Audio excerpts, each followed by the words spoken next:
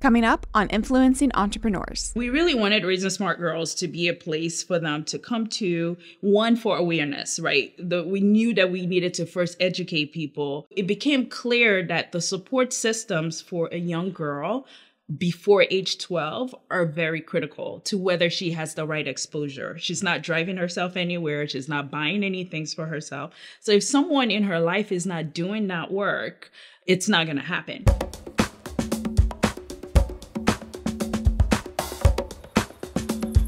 This season of Influencing Entrepreneurs is brought to you by the Entrepreneurs Organization of Charlotte and Spherical Media.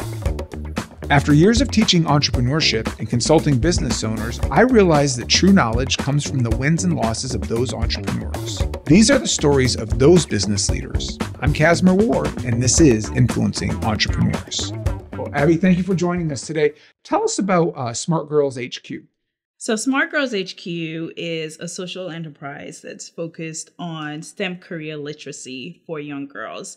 And by STEM career literacy, what I literally mean is that when girls get to about the age when they start to lean away from STEM, so research says that's about age 12, a lot of times is because they haven't had enough experiences with STEM, which is science, technology, engineering, and math, to even know that they want to explore further. So for us, literacy means that they're more intelligent decision makers once they get to that point. They understand what the diverse opportunities that exist in STEM are and what their best fit could be. And they realize that there's no running away from STEM in the economy that they're essentially going to be working in the future. So I want to talk about your mission of getting girls involved with STEM, but let's real quick, something you said earlier, social enterprise. Yes. Okay. So a lot of people right off the bat, myself included, think right off the bat, that means non-for-profit. Yeah. What does social enterprise mean to you? So for me, a social enterprise means a company that has a double bottom line, meaning we care to be sustainably profitable, and it really is a commercial venture in a normal for-profit sense. But also our second bottom line matters equally, which is the social impact that our work has. How does that differ? Do operations change? Fundraising change? No, not essentially. Yes and no. So the business runs as a for-profit. We have a business model, right? So we're interested in revenue, we're interested in profits. But at the same time, we also care about how many girls we're reaching, how we're doing that, the content that we're building, the impact it's having. And so where it really comes into play is in decision making. So there is no point where we will make the decision of revenue at all costs without considering the impact. And we will also not do it the other way and say impact at all costs without considering the fact that we still need revenue to be a sustainable business. So both things kind of play hand in hand. Where the difference might be is in fundraising, for example, you have impact investors. They will probably be most interested in what we have to do. Investors that don't care about impact, they may have different goals. The goals just might not be aligned, right? So we want to make a decision. They're looking straight at revenue, profits, and exiting the business in 5 to 7 years. An impact investor might have a longer time frame. They might be looking more at 7 to 10 years because we're making sure that we're having those two bottom lines mature over time. So with those impact investors, you're looking like for eventually to sell off the organization, the curriculum, the IP from there? So an impact investor, what I mean by impact investor would be an investor that would come in just like any other venture capitalist, but they also care about the impact our business will have. So if a venture capitalist was going to write a $1 million check to a traditional nonprofit company, impact investor would do the exact same thing. The only difference is that our goals are aligned. So our impact investor, when they come in and maybe do a review, where we are with revenue aligns with where they think we should be, because they're also looking at the impact we're having, versus like a traditional VC might say, well, I see that you're reaching 1 million kids, but I wish you also had $10 million in revenue at the same time, right? Like Well, yes, but, it might take us a little bit longer to get there. But do you see how both things go hand in hand? In terms of exiting, we would exit exactly the same way, right? Because it is a commercial product, what we do sell, and I can talk about that a little bit more. Because we do have a regular business model, it could be absorbed into another company the way that an acquisition would work, or another company could purchase it just normally. Where we would think twice is who's the right buyer for this, who also cares about this continuing to be a social enterprise. Making sure that you stay aligned with your double bottom line, both having a social impact and and generate revenue.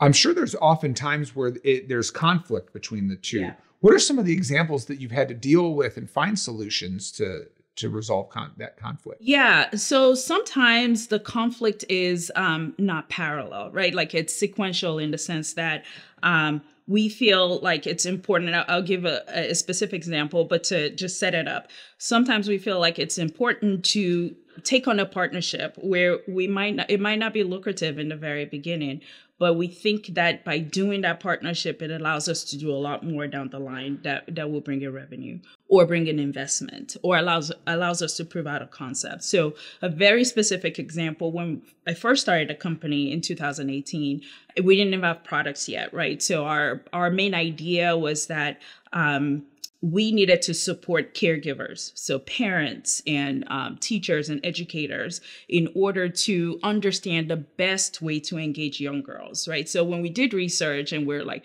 why is this and why is this? And it boiled down to, well, age 12. And we're like, well, what's age 12? Age 12 is fifth grade. What's happening before fifth grade? Nothing. No career education is happening before fifth grade.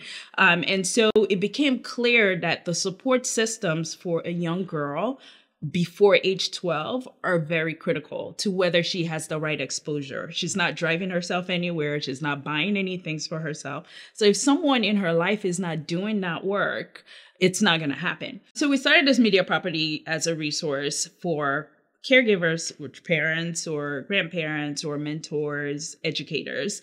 And we really wanted Raising Smart Girls to be a place for them to come to, one, for awareness, right? We knew that we needed to first educate people to understand that there are things you can do that are more engaging when it comes to teaching STEM, especially in informal spaces, which is where it comes alive, right? And then once that awareness was there, how do they navigate what's available, right? How do they find things? How do they find camps? How do they find the resources and toys and things that could support their children? So we really wanted to be that partner. That was where we started. So in our minds, so that came before Smart Girls. That actually was the very beginning, okay. Even before the company was called Smart Girls HQ from the beginning, just from a business organization standpoint.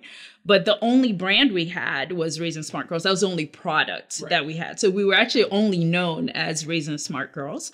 And at that time, the business model was that we would, make money from advertising or sponsorships with companies. So as we started to do that, one of the things we learned right off the bat from parents, the awareness part caught on right away. It was like, oh my gosh, I get it. Okay, so what do I do? And we're like, well, here's what you do. And they're like, no. Like, what is that? Here is it was no for us, it was just, well, here we found all the great stuff. Uh-huh. And they were like, no. Like, can I give you my child? Okay. You can do the things with them. I was like, oh wait, no, you mean like you don't actually have time to do these things. So that's where product started for us, is we stepped back and we thought, we're hearing too many parents saying like, wait, I need like step 1, step 2, step 3, right? What is my plan? What is my curriculum? Not just like, I see all the things you're showing me, but like, where do I start? And that was where product This is actually is very interesting, because this is, with the social media, the TikTok and everybody trying to monetize. Yeah. We were just talking about that earlier. Yeah. Where you really just started out is you were a knowledge base online that people could find out everything. Hopefully you make some advertising revenue. That was what we thought was the problem to solve. It was like, well, what if we just made it easier for parents? Because I, as a parent, I remember having these websites when I was pregnant, like Baby Center. That was sort of what was in my head. It was like, what if we could be Baby Center for, STEM education, the intersection of parenting and education for girls? That was the plan. And so immediately it was clear that, not only was that not going to be enough, it just the actual type of content that we were preaching that girls needed didn't actually exist. At least not in abundance, not even close. Maybe a few brands that started to do some things that were girl focused. So in the STEM right education off the bat, space, you were finding it everywhere else. And we're like, exactly. And so we knew that there was a need for a curriculum. And not just any curriculum, because there's a lot of curriculum out there, but a curriculum that will work at home, that would take into consideration the parent's need and the caregiver's need, as well as the child. So in that sense, we were looking at two customers. We knew that the learner, the child, needed to have a project and an activity that was engaging, something that was really fun, something that was also hard enough, a challenge enough, but fun enough so that they learn a concrete idea about a career that they could potentially have in the future, but they do it in such a fun way that they want to do it again. And then we knew for the parent that they didn't have a ton of time. So this had to fit in a specific time frame. It had to have different modes of engagement, meaning like, if I don't have time, can my child do this unsupervised? Which meant for us, are we going to have video guides in addition to the way we even design our instructional guides for these activities? Can they be individually led by the child, right? So there was a lot of thinking that came into how do we design a product that's going to work well for a super busy parent, as well as learner child that's like STEM stuff is boring. But that team is probably completely different. So being the knowledge base as opposed to creating, how did you start building that team out? So that brings me to, your original question that brought me to that, which was how do we balance the idea that some things are at conflict when it comes to impact and revenue? So the way that we started to go about it was we looked for a partner school. So my prior life, I was a product manager and I was leading a global product organization. I had a huge portfolio of products. And what was drilled inside of me in that professional experience is how important it is to live inside the heads and the space of your potential customer. So I knew we needed to find our way to be in a school or in some sort of environment that allowed us to interact with kids the age we want to serve often enough that we can learn and observe and see what they like, what they don't like. We were already doing that with parents. We were raising smart girls. We were hearing from parents all the time, but we were missing the learner piece. So this was a point where, we had an awesome opportunity to partner with a school. Schools don't have any money. So the decision was, are we going to do this knowing that we're going to fund this ourselves? I'm going to bring a team. And because this is something we want to learn from, this is not even like, oh, take the least of our resources and we'll just do this thing. Like we have to go all out and give them the best of the best, have this amazing experience. Generate revenue, if not and we're profit. Not. Exactly. And we already know we're going into this knowing that we're not going to generate revenue. So what we did was, let's test that sponsor model right now. We don't need it to generate profit, but can we find companies that care about this enough to join us in that pilot year that we had designed. And luckily we did. So we found several companies that helped us along the way. The very first year we sponsored it ourselves. We've done this a couple years now. The second year, the first year we got halfway sponsored. The second year we got fully sponsored. And now, we always have some help, but we're always eager. We're always happy to do it as well because it's sort of our lab now. But that for us, that experience gave us lots of data, lots of experiences that allowed us to actually build an actual product, allowed us to have proof points to get fundraising later. And so even though it was something that didn't generate revenue up front, paid tons of dividends much later. So that's one way to think about how those things can be a conflict, but moving around it. In terms of product development, absolutely, completely different team.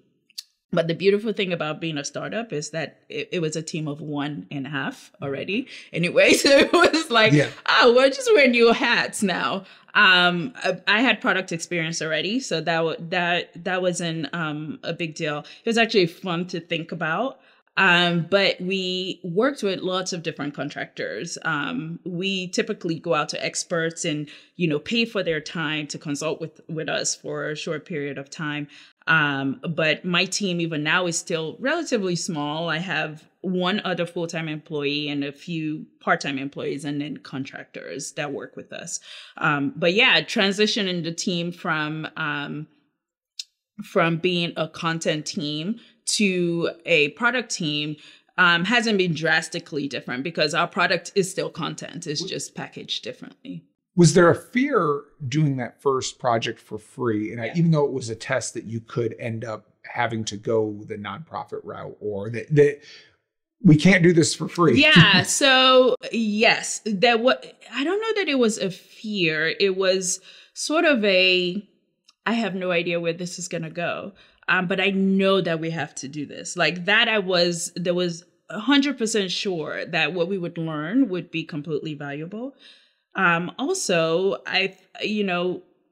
the impact side of the work that we're doing, that gave us an opportunity to do that. So we were getting fulfilled just doing it because this is why we wanted to do this. We could see, our whole hypothesis was that if you could connect with girls over a longer period of time, so consistent positive experiences. And here we were with 20 opportunities during the school year to connect with an entire class of 5th grade girls.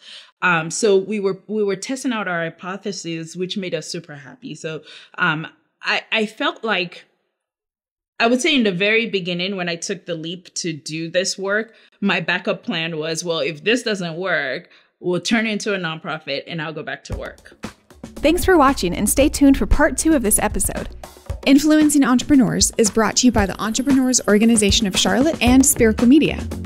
Be sure to subscribe to our YouTube channel at youtube.com/NexagyEducation or visit CasmerWard.com.